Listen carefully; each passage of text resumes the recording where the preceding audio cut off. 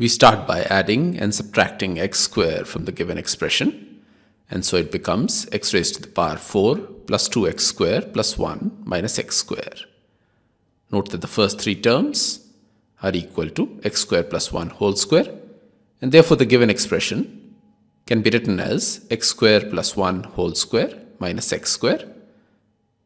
which is equal to x square plus 1 plus x multiplied by x square plus 1 minus x, which can be rewritten as x square plus x plus 1 times x square minus x plus 1.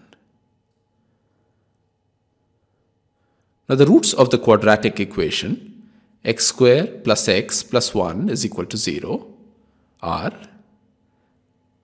minus 1 plus minus square root of 1 minus 4 divided by 2, which is equal to minus 1 plus minus I times root 3 upon 2.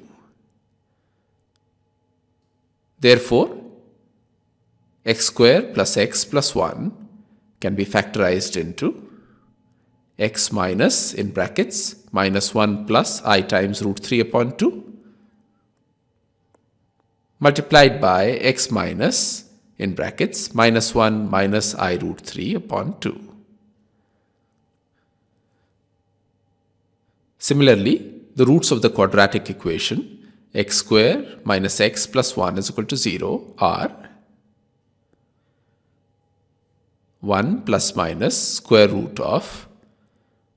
1 minus 4 divided by 2, and this is equal to 1 plus minus I times root 3 upon 2. Therefore, x square minus x plus 1 can be factorized into x minus in brackets 1 plus I times root 3 upon 2 multiplied by x minus in brackets 1 minus I root 3 upon 2.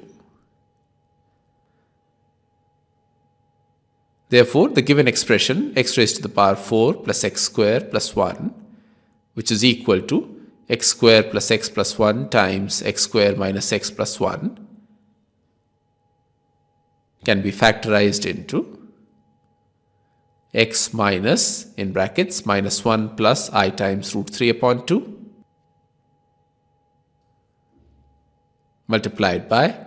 x minus in brackets minus 1 minus I times root 3 upon 2 multiplied by x minus in brackets 1 plus I root 3 upon 2 multiplied by x minus in brackets 1 minus I times root 3 upon 2. Now if we denote minus 1 plus I times root 3 upon 2 by omega,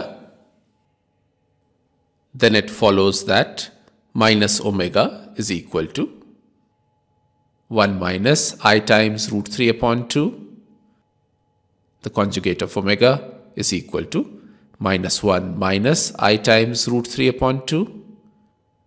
And minus of conjugate of omega is equal to 1 plus I times root 3 upon 2. Therefore, the given expression x raised to the power 4 plus x square plus 1 can be expressed as x minus omega multiplied by x minus the conjugate of omega multiplied by x plus the conjugate of omega multiplied by x plus omega.